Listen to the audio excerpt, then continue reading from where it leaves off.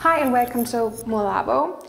We produce the world's first electric drive that can provide high power at safe-to-touch voltages of 48 volt. You might have already noticed it in the intro. We changed our name from Volabo to MOLABO, and in this video I want to give you a short update about why we changed our name and why exactly MOLABO. In 2016, when we were about to register the brand name Volabo, with the help of our lawyers, of course, we did all the necessary background checks.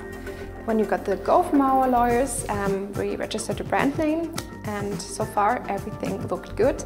But of course, it doesn't always come as planned. So now a short excursion to trademark law. Within a period of 3 months after the publication of a registration of a trademark, an opposition can be filed.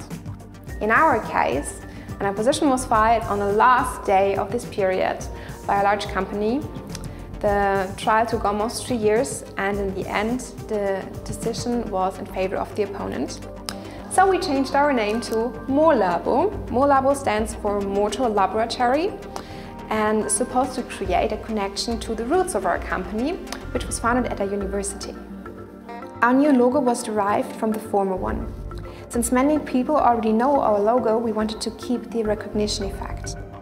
The white lines in the M symbolize the bars of our stator cage. As you might know from one of our other videos, the stator cage is one of the major parts of our innovative design, because we do use bars instead of windings in the stator.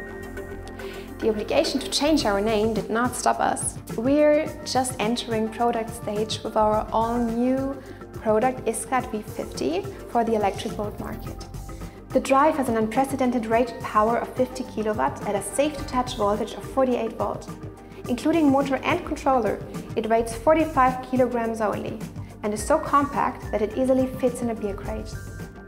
The drive can be ordered now, and first units will be available in December. For more information, check our website, which is now molabo.eu. That's all for today. If you don't want to miss an update, then subscribe to our channel, and see you next time.